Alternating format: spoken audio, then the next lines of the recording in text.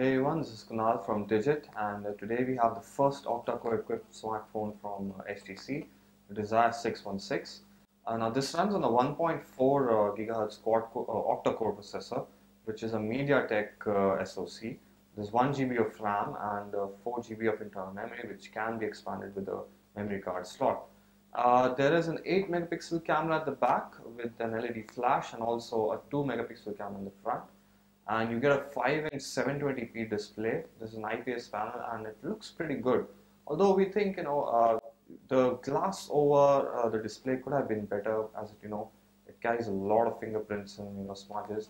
Even the back, as you can see, the handset reminds us of the HTC Desire 816, and it has a very glossy back. It's prone to a lot of fingerprints and smudges, or if you have a little sweaty palms, you'll get a lot of smudges at the back. Overall, the design doesn't look all that bad. This does have an all plastic body, but fairly, for a 17,000 rupee phone, it doesn't look all that bad. If we go by the the design, you can see the volume and the power button are at the same place.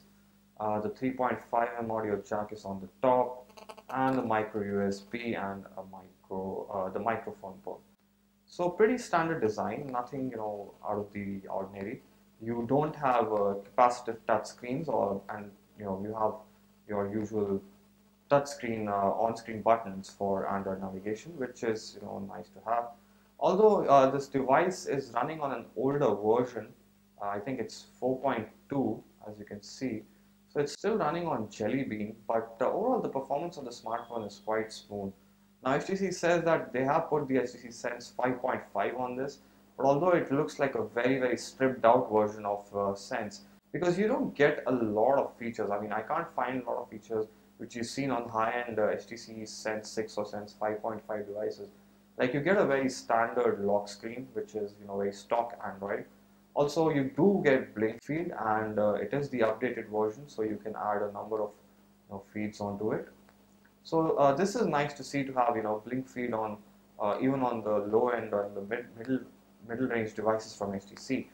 And the rest, everything looks very standard.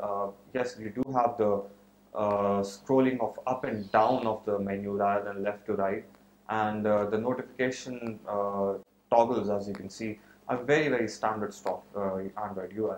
So not a lot of Sense UI on this, and it's more of a stock with a slight addition of HTC software on it. But overall, we think it's a pretty smooth handset. Although we do have to do a bit of performance tests, battery tests, and so on. So do wait for our review. A full-on review is on the way. But overall, first impressions, we think it's a pretty good phone from HTC, and quite good looking and quite worth the money.